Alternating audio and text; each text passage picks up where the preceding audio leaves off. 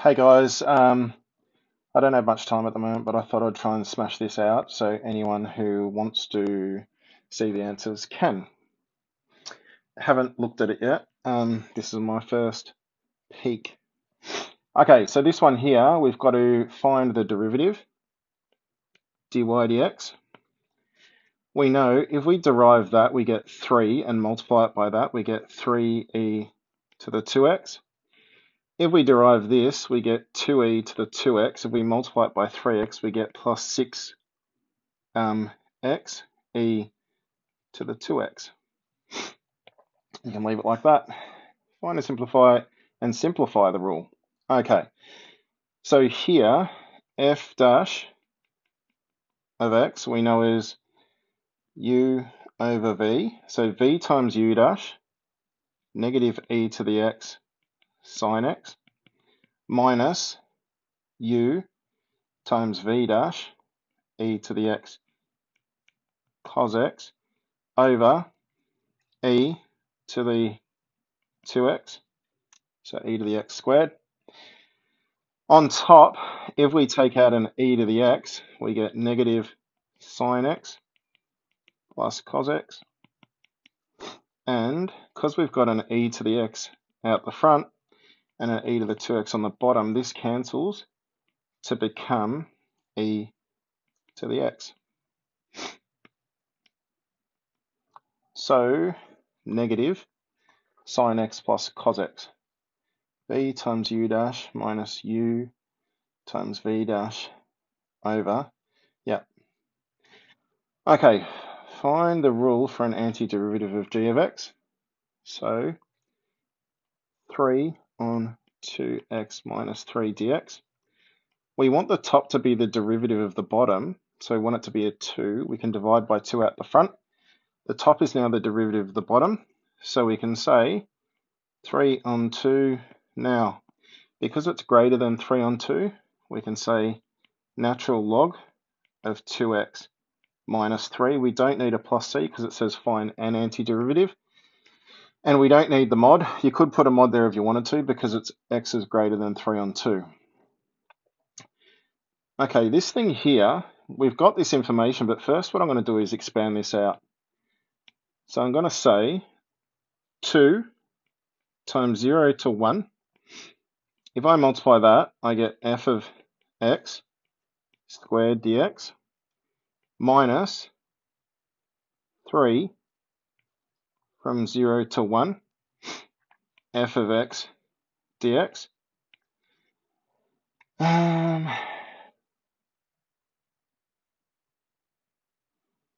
Okay, I don't know where the marks are here. So 0 to 1 of f of x squared is 1/5, so 2 times 1/5. That is equal to that. Am I missing something here?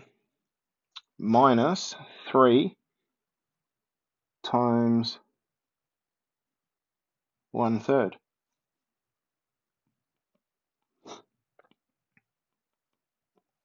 So we get 2/5 minus 1, which is negative 3/5.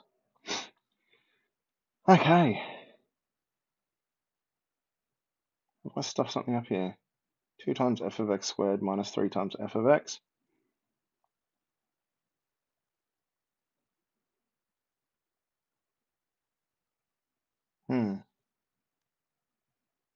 I don't think so. That seemed really easy.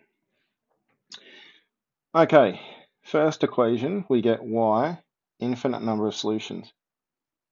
So they've got to be the same graph. So we get y is equal to k on 5x. So I brought that to the other side, and that's the other side. Let's say plus minus 4 minus k on 5. The other equation, we get y is equal to 3x, or 3 on k plus 8 times x minus 1 on k plus 8. If we equate coefficients, we get k on 5 is equal to 3 on k plus 8. K squared, oh my handwriting's terrible today, plus 8k is equal to 15. K squared plus 8k minus 15. This looks nice because we get k minus plus what? Minus 4 minus k minus 3x. So that's a minus 3. Which means that's a minus 3, which means that's a minus 15, which means that's a plus. So k plus 3, k plus 5 equals 0. So k equals negative 3 or negative 5. If k equals negative 3, we'll say C1. If I put negative 3 into that, we get 1/5. Negative 1/5. C2, if I put negative 3 into that, we also get negative 1/5. So that's infinite.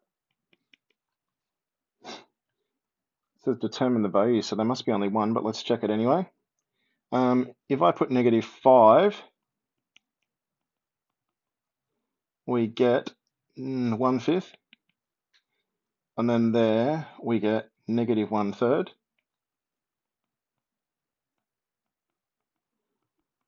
So that's not a solution. Therefore, if k equals negative 3, we have infinite solutions. Okay, this card is drawn from a deck of red and blue cards. After verifying the color, the card is replaced in the deck. This is performed 4 times. Each card is probably of half of being red, half of being blue. The color of any card is independent of any other color. Okay, let X be the winner. Okay, so how many times are we doing it? 4 times. Complete the table below. X is number of blue cards, so we could get none. We could get 1, which means we would have 4C1, a half to the 1, a half to the 3. What's that going to be? 4 times a half, or 4 times the 16th. So let's say 4 on 16. 4 choose 3. That's going to be exactly the same, 4 on 16. And then the last one, 4 choose 4. That's 1, and then a half to the power of 4 is 1/16. What do we get? 10, 16 16ths. Given that the first card is blue, find that probably exactly 2 of the next 3 cards drawn will be red. So we know it's blue. That's given. Red, red, blue. Blue, red, blue, red. Blue, blue, red, red. Now they're all independent. So we can say we've got 3 cards.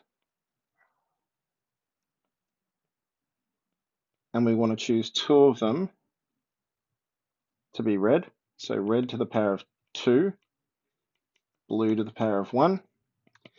3 times a quarter times a half, 3 on 8.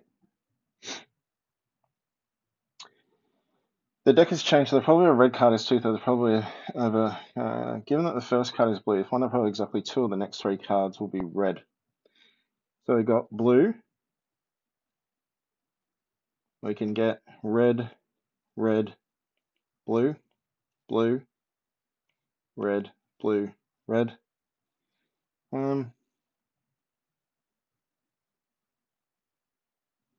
It's exactly the same thing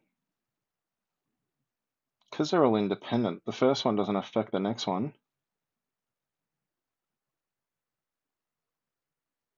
So we'd have 3 choose 2. 2 of the next 3 cards will be red, so 2/3 to the power of 2, 1/3 to the power of 1. 3 times 4/9 times 1/3, which is 12 on 27. which is 4 on 9. Okay, solve this.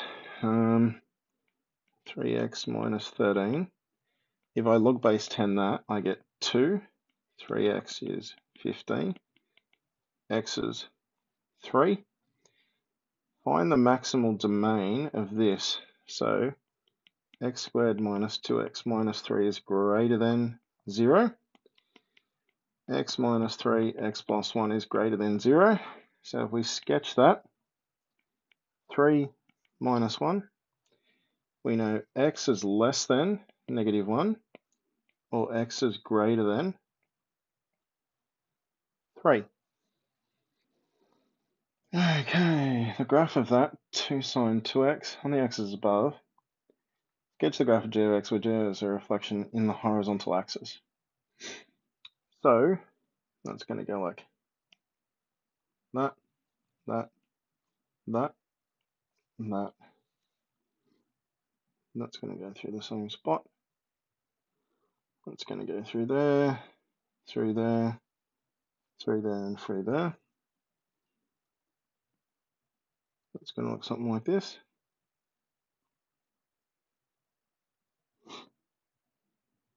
So that's going to go to there. Okay, draw the graph of g of x where g is a reflection in the horizontal axis. That looks pretty good to me. Find all values of k such that f of k is equal to 0.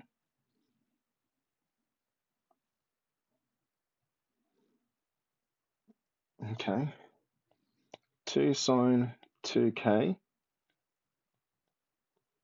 minus 1 is 0. Sine 2k is a half. We know sine equals a half. We get pi on 6 and pi on 3. So we get 2k is equal to pi on 6, 5 pi on 6, first and second quadrant. And that's f, isn't it? So that graph is f.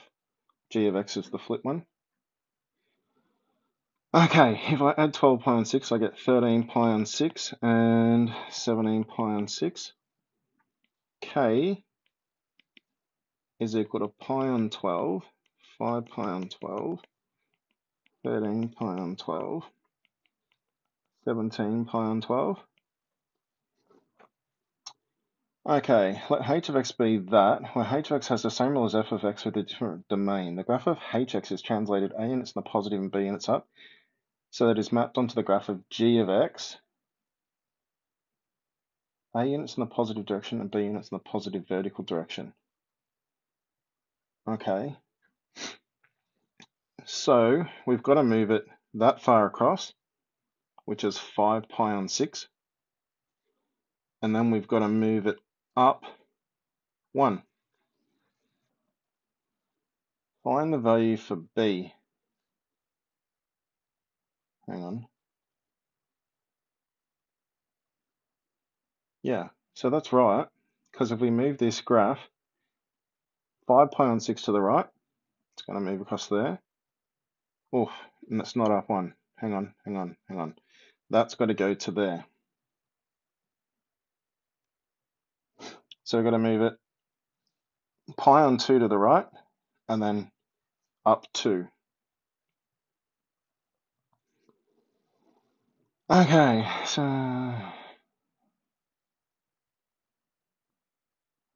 A is, so plus 2, A, find the smallest positive value. So we want to move it to the right,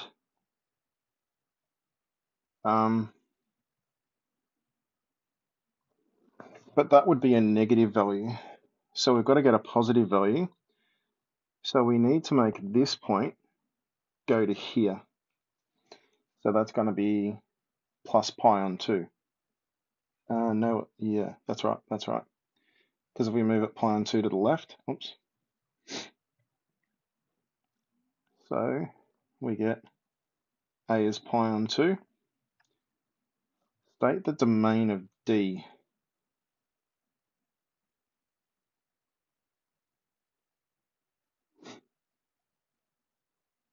The domain of D based on what?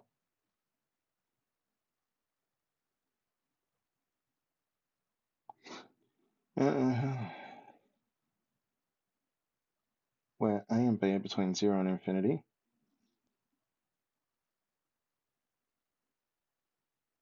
So if we want it to do one full cycle, I'm assuming that's what it means.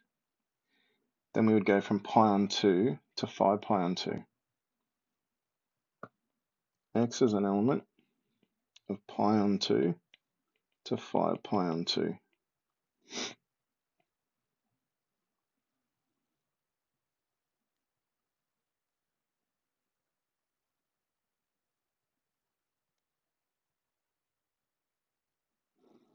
Translated A units in the positive direction of the x-axis. Find the value for B, which has to be positive. Find the value for A, which has to be positive. It's a little bit silly, but okay. The front 20 by 20. So each color covers half the front. The tiles can be lined up with a single row so that it forms a continuous set. There are two types of tiles, type A and type B. For type A, the colors are divided into using that rule. The corners of the tiles have 0, 20, 20, 20. Find the area of the front surface of each tile. 20 by 20, which is 400 centimeters squared. Find the value of A such that the tile A meets condition. Okay, so if we know that's 20 and we know that's 0, A has to be 10 because it's got to go up to the center. B tiles are given like that. What's condition 1? Okay, so show that it covers. Okay, so we've got it in this case here. We say the area from 0 to 20 of negative x cubed on 100 plus 3x squared on 10 minus 2x plus 10 dx equals, what are we going to get? Negative x to the 4 on 400 plus x cubed on 10 minus x squared plus 10x between 20 and 0. Okay, so we've got negative 20 squared times 20 squared on 400. So we know they cancel. Plus 20 cubed. 400 times 2 is 800, 8,000 on 10 minus 400 plus 200 minus 0. Okay. Minus 400 plus 800 minus 400 plus 200 equals 200 centimeters squared, which is half of 400 centimeters squared. Determine the endpoints of f and g on each tile, hence use these values to confirm that tile can be placed in any order to produce those. Okay, so we can say f of 0, f of 0 is 4 sine pi times 0 on 10 plus 10 which is 10. F of 20 is 4 sine of 2 pi plus 10, which is 10. G of 0 is, this is a bit stupid, 100 plus 3 times 0 on 10 minus 2 times 0 plus 10, which equals 10. Lastly, G of 20. Okay, negative 8,000 on 100. 3 times 400 is 1200 on 10 minus 2 times 20 plus 10. Negative 80 plus 120 minus 40 plus 10, which equals 10. Therefore, f of 0 equals f of 20 equals g of 0, which equals g of 20, which equals 10, therefore can be placed in any order. How many questions is it? Holy shit. Okay, I think that's, is that all we need to do?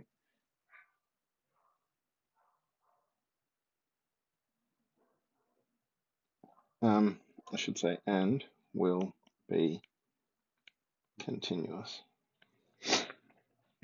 Okay, part of the rule A of k is k sine kx, which gives k sine k. So it's x sine x gives a boundary area of the graph, and the line x equals k. Find the value of a of pi on 3. So a of pi on 3 is pi on 3 sine pi on 3. We know sine of pi on 3 is root 3 on 2.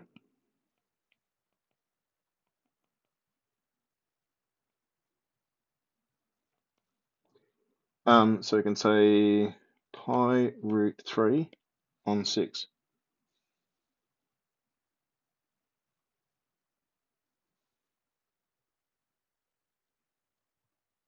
Hang on. So that's the area, part of the graph of f. Part of the graph of f, and the rule A of k sine x gives a bounded area for that graph.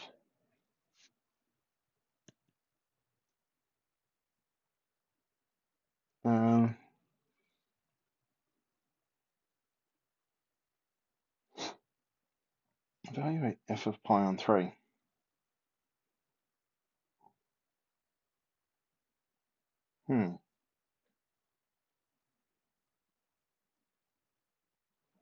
Kind of rule AK k sine k.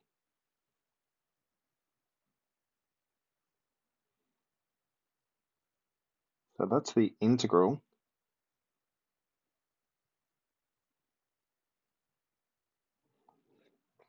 So once we integrate that, we get that. So let's say f of x is d dx of x sine x, which is, derive that, we get sine x times sine x, 1 times sine x, plus sine x, which is cos x, so we get x cos x. Therefore, f of pi on 3 is sine of pi on 3 plus pi on 3 cos of pi on 3, which is sine of pi on 3, root 3 on 2, plus pi on 6. So we get 3 root 3 plus pi on 6.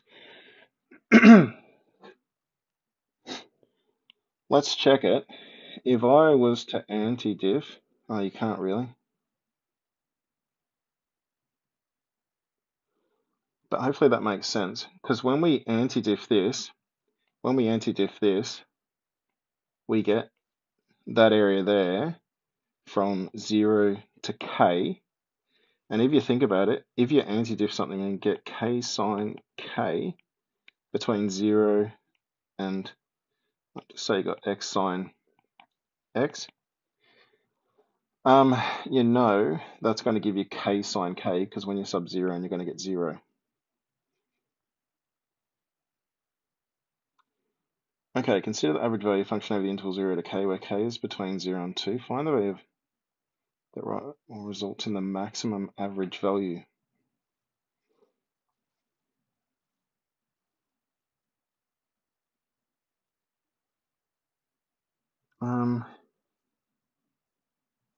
So the average value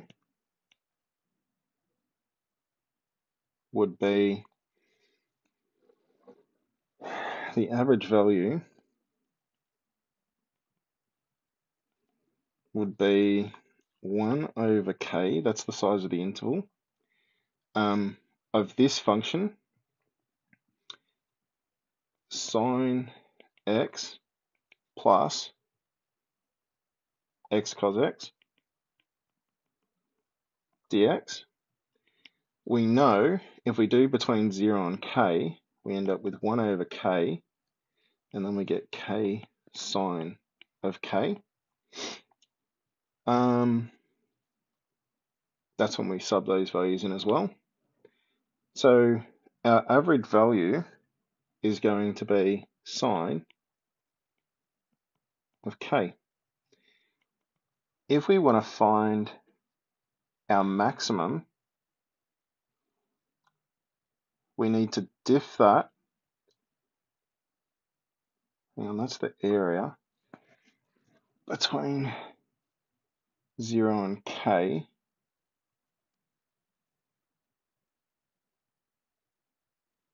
So when is sine of k a maximum? Between 0 and 2. So we want f max of sine of k between 0 and 2. So if we derive that, we get cos x. So I get cos of k. If I let that equal 0,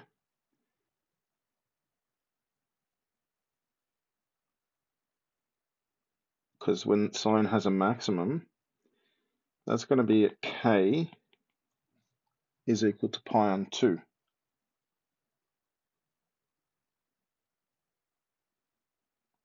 Which is like 1.57.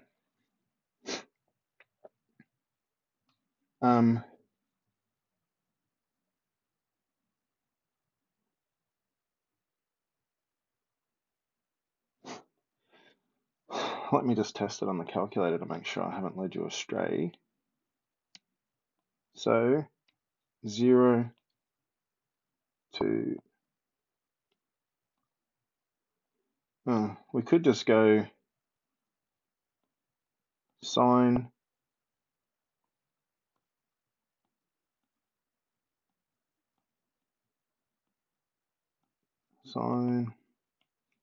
x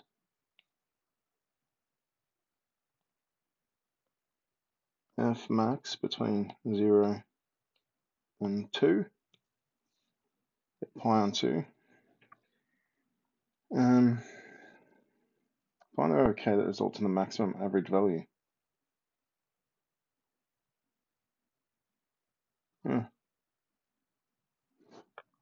So we could just try it.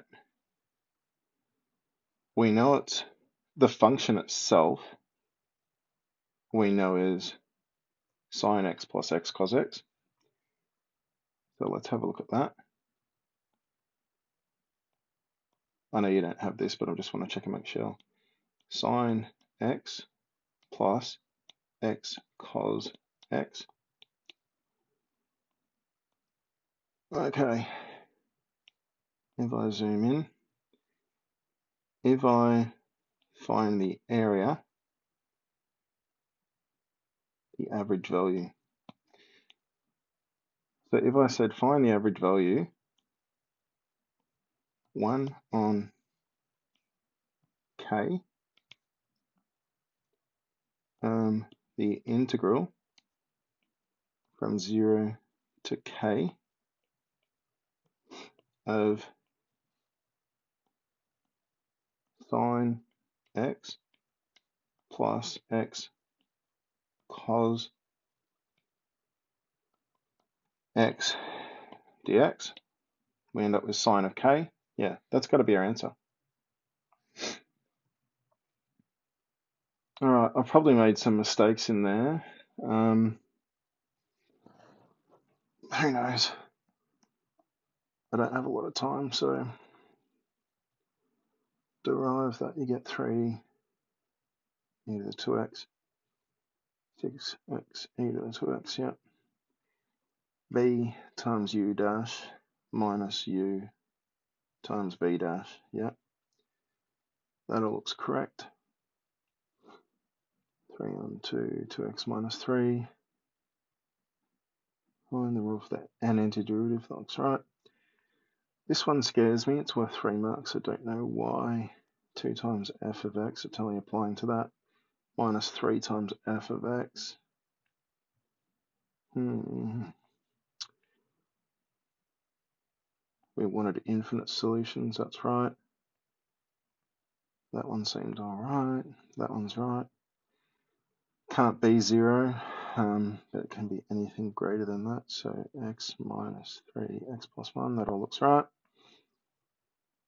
I think this is correct too, just unsure on this domain, hence I'll otherwise state the domain of h of x. So the graph that is translated a unit in the positive horizontal and b units in the positive vertical direction so that it's mapped. But it can't go in the positive direction, it's got to go, you've got to have a plus value for a because a is between that. So a has to be pi on 2, which translates it pi on 2 back that way. And then if we move it up to this graph, becomes this graph. And then it will go between those two values. All of this seems pretty okay.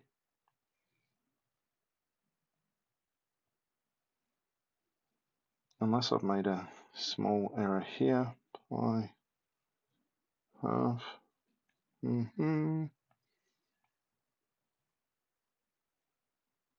Okay. Sorry to say it, but that seemed way too easy. I actually didn't even think. Maybe I've made mistakes and I didn't recognize them. Hopefully it helps. Not guarantee these are the answers, but yeah. All right, have a look. Bye.